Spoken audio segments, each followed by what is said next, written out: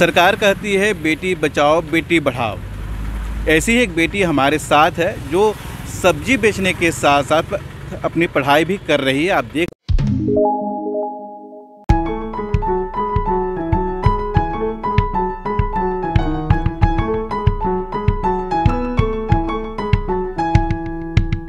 Covid महामारी और lockdown ने अच्छों को तोड़ दिया, लेकिन इन मासूम आंखों के सपने अब भी पहले की तरह बुलंद है। तभी तो चेहरे पर मास्क लगाकर ये सड़क किनारे न सिर्फ सब्जियां बेच रहे हैं, बल्कि इस दौरान अपनी पढ़ाई भी पूरी करने की कोशिश में लगे हुए हैं।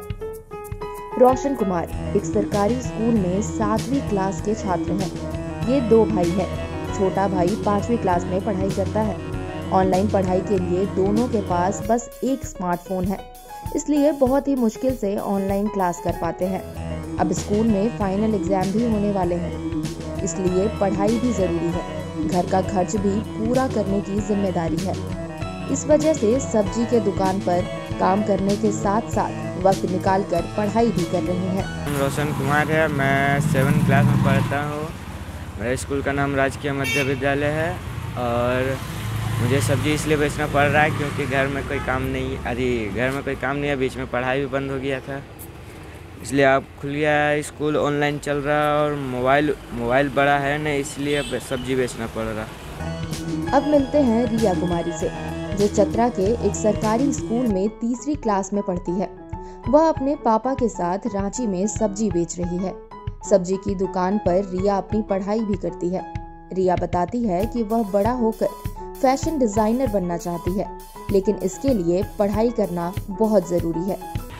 बेटा, आपका नाम क्या है? रिया कुमारी। किस क्लास में पढ़ते हो आप? 3 क्लास में। और स्कूल कौन सा है? विनायक शिक्षक सदन चतरा। अच्छा, यहाँ पर आप क्या क्या करते हो?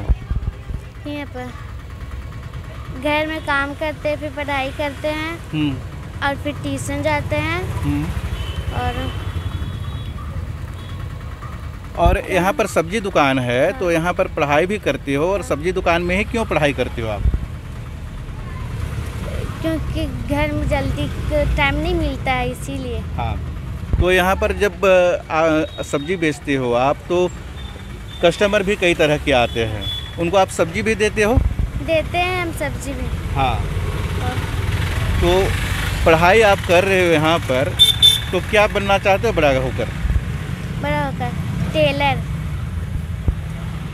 ये टेलर बनना चाहती हैं, यानी कहा जा सकता है कि फैशन डिजाइनिंग में इनका बड़ा स्कोप है और उसमें जाना चाहती हैं। रिया के पिताजी बताते हैं कि लॉकडाउन के दौरान चतरा में परिवार का पुराना कारोबार चौपट हो गया। उसके बाद भरण पोषण के लिए रांची आ गए और सब्जी बेचने का काम कर रहे हैं। पढ़ाई में तो लॉकडाउन में बहुत मजबूरी हुआ है और उसके बाद सब्जी बेचने के लिए स्टार्ट किए हैं। और पढ़ा लिखा कुछ अगर चाह रहे हैं कि कुछ अगर बन जाए, डॉक्टर मास्टर जो भी बने, अपना नसीब का अपना काम है वो।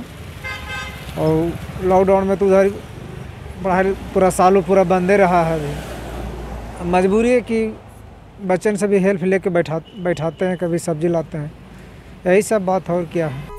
भारत के पहले राष्ट्रपति राजेंद्र प्रसाद हो या देश के पूर्व प्रधानमंत्री लाल बहादुर शास्त्री, सभी ने चुनौतियों के साथ बचपन में अपनी पढ़ाई की है।